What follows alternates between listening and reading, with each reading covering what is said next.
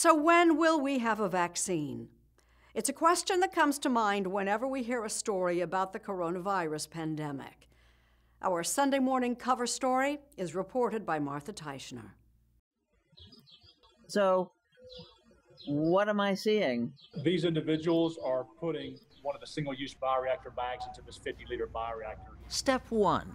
In manufacturing a coronavirus vaccine. It's not an understatement to say that the entire nation's hopes are focused on what's happening right there, through that window. They'll mix the ingredients together per the needs of the particular platform they're developing, in this case, Novavax.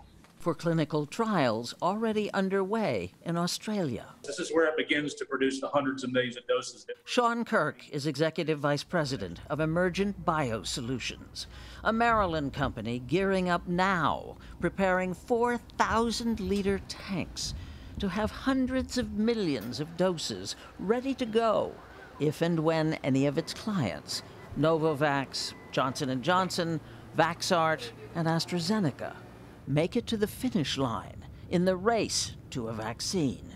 What happens to all those vaccines that you're ramping up to have ready on day one after approval if it doesn't come? Yeah, the federal government's made it clear that they're willing to invest a substantial amount of money. $628 million just to Emergent to manufacture them all anyway, before approval, whether they succeed or fail. If they're deemed to be ultimately unusable, then it's quite possible that they could be discarded. Just literally thrown away. Wow. It's risky, it's expensive, but we'll be saving massive amounts of time. We'll be saving years. President Donald Trump announced Operation Warp Speed on May 15th. Its objective is to finish developing and then to manufacture and distribute a proven coronavirus vaccine as fast as possible. Again, we'd love to see if we could do it prior to the end of the year. To try and meet that target, the federal government has already pumped more than $2 billion into what it's betting are the likeliest to win FDA approval fastest, out of more than 120 in development. Drug industry heavyweights are behind some of the front runners: Pfizer, Johnson & Johnson, Merck, AstraZeneca. Encouraging news about a potential coronavirus vaccine from the drug maker Moderna, that its vaccine showed promise in small, early-stage testing. Not so well known, the biotech firm Moderna touted promising early results for its vaccine, which uses an unconventional new approach to creating immunity. We are desperate for a vaccine. As a consequence, we're looking for any sort of news that could be good. But I think what we should exercise here is humility. Dr. Paul Offit is a member of the National Institutes of Health panel, overseeing the accelerated development of a COVID vaccine. He fears what he calls an October surprise, and co-authored this op-ed in the New York Times. I do worry that as we move to September and October and then Election Day, that there would be a pressure to get a vaccine out there, even if it hasn't been tested in the way it needs to be tested, which is a big phase 3 trial. What that means is giving a vaccine to at least 20,000 people, with another 10,000 getting a placebo, and then waiting to see who gets a disease and who doesn't. Typically, those trials last years, not months. It took Offit more than a quarter of a century to get his own vaccine licensed for rotavirus, which killed 500,000 infants and young children each year around the world, more than the total death toll from coronavirus. People are frantic.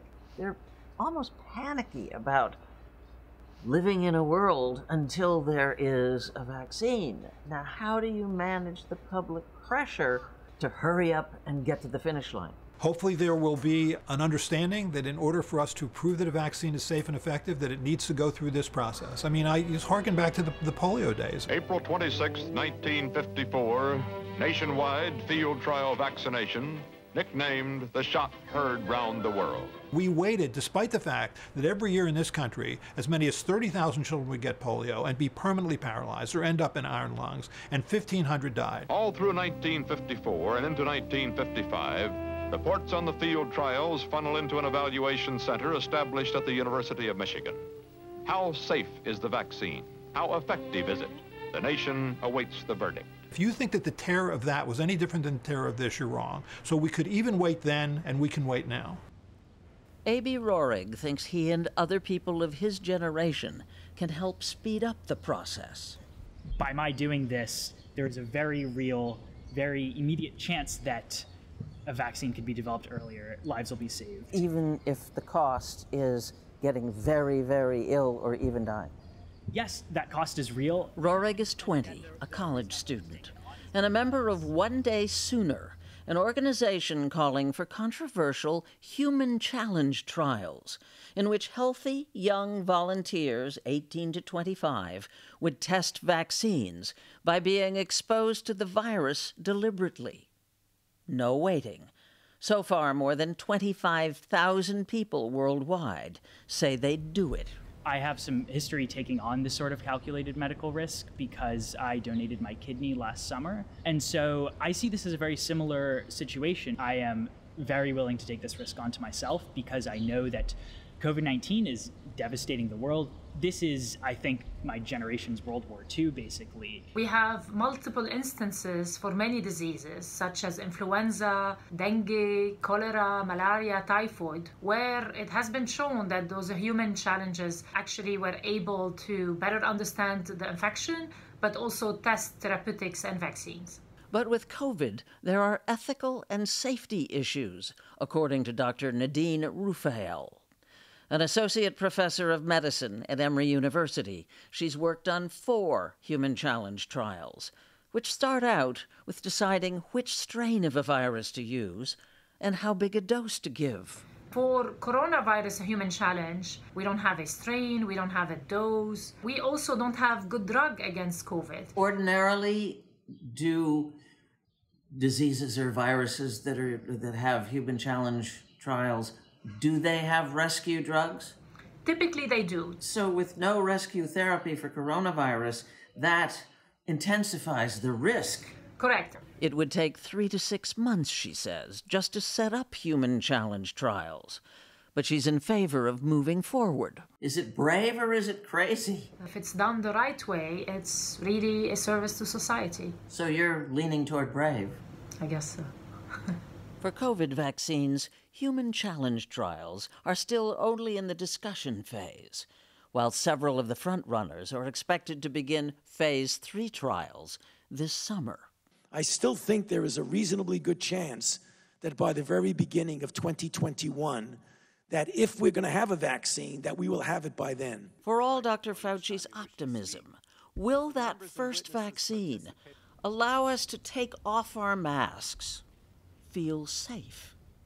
Will it keep us from getting COVID-19, or just from getting really sick or dying? We have to make sure that people know that it's likely it's going to protect against moderate to severe disease, but maybe not mild disease associated with re-exposure. So I think we need to manage expectations. Dr. Paul Offit predicts the first across the finish line may not be the ultimate winner. You don't want it to be necessarily the first vaccine. You want it to be the best vaccine.